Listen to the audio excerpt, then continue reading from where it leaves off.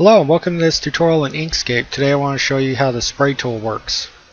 So I'm just going to draw out a single shape here, a star, and with it selected, click on the spray tool and then change this to spray copies of the initial selection.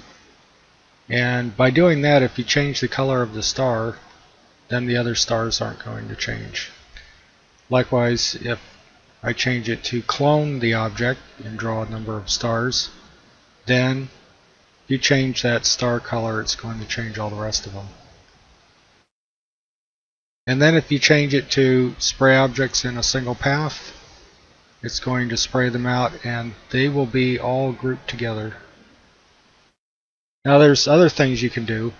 If you have multiple objects, it works very nicely.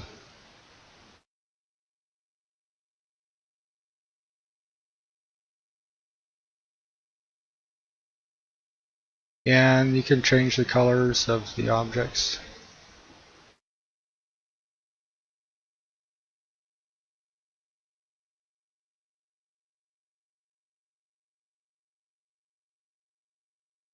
And after you get something that you like, just select all of them and start to spray them out. Sorry about that, it was spraying in the wrong line.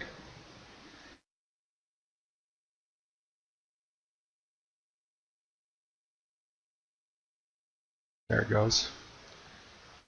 Also, you can make clones. So you can make something really nice, and by changing the amount, the rotation, scale, things like that, scatter, focus, you can make some pretty nice designs.